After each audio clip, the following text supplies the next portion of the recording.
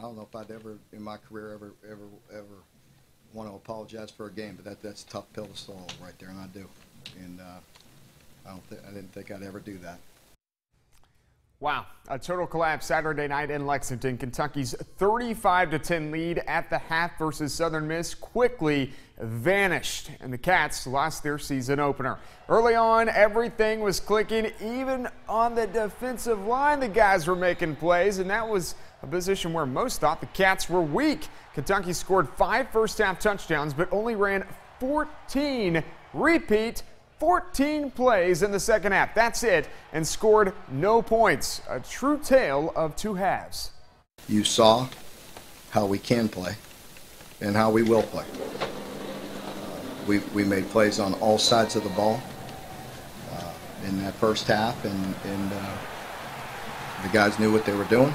They were executing, played with urgency, made plays, and did some very good things. We cannot let one play or any play in the momentum punch us in the gut and take the wind out of us. And that's where I thought we were beyond that, because you're always going to face adversity in games and in a season.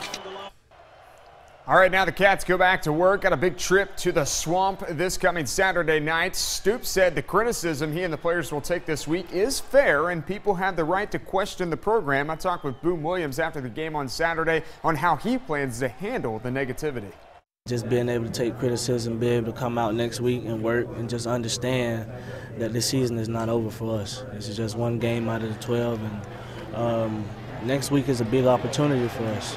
And, you know, if we can come back and play well in the Swamp and be able to come out with a W, it'll be a whole another situation for us. But like I said, in order to do that, we got to be able to watch the film, be able to take criticism, be able to come out on Monday, have a great week of practice, so we'll put ourselves in a position so we can be able to win.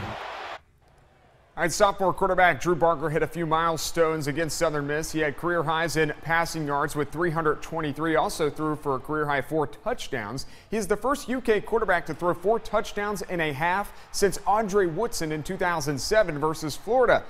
Oh yeah, and speaking of the Gators, chomp chomp, we will see if the Cats can end a 29-game losing streak to the Florida Gators. That might help or even solve the Big Blue depression amongst the fans. 3:30 kick time Saturday right here on WYMT. And one last note this morning, former Kentucky Wildcat and current Pittsburgh Steeler Bud Dupree was placed on the injured reserve list on Sunday. Bud tweeted this out: "Speedy recovery, God got me. Per new NFL rules, a player on the IR list must miss 8 weeks total before being eligible to play." Coming up next half hour in sports, you will hear from former Paintsville Tiger star Cash Daniel and his thoughts on the loss to Southern Miss. That's First Look at Sports this morning. Enjoy your morning.